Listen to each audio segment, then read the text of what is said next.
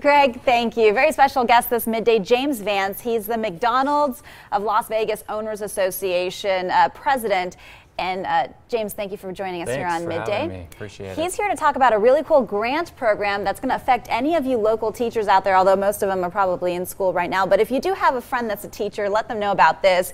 It's a giveaway from McDonald's, a grant program for local teachers. So James, tell us what you're doing. So it's called MAC Grants, Make Activities Count.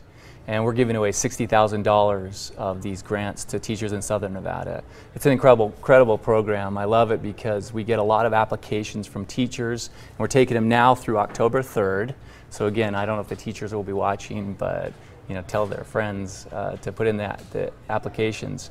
But each grant is $500, and they're for things like some people request iPads because there's autistic classes that there's games or activities that can help them learn. That was one of my favorites. There's another one where they made a garden and grew their own vegetables. I thought was really cool and helped the kids learn how to eat right and eat healthy. So it's all of those kind of grants. There's 120 we're going to give away. We're doubling the amount from last year because they were such a success. So that's amazing. A lot of parents watching this midday, as well as you mentioned, friends of teachers, and of course this interview will be online, so we'll share it that way.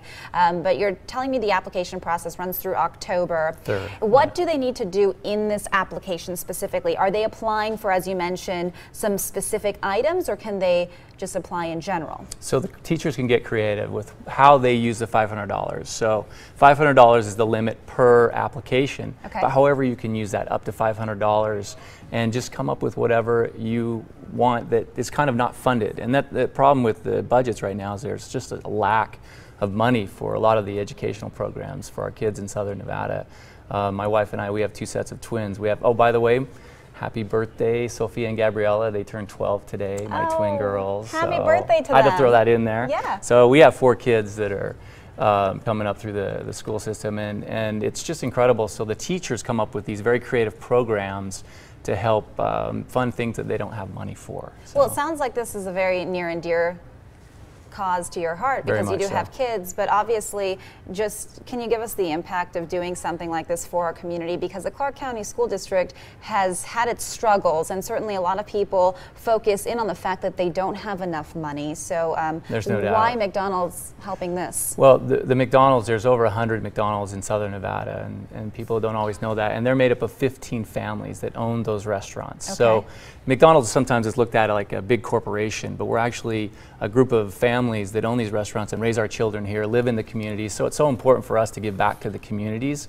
So this is definitely near and dear to our hearts as a way to give back to Southern Nevada, where we live and we do business. So it's a lot of fun too to see the kids and to know that that money is going to such a good cause. Very cool. James, thank you for coming here on Midday. James Vance, everyone. We're going to follow up with you and see how those teachers use the money. Hopefully in October we'll find out who's the recipients. Sounds good. Again, we're going to post this information for you online. Hopefully you can share with your child's teacher or perhaps a friend who is a teacher here in Clark County.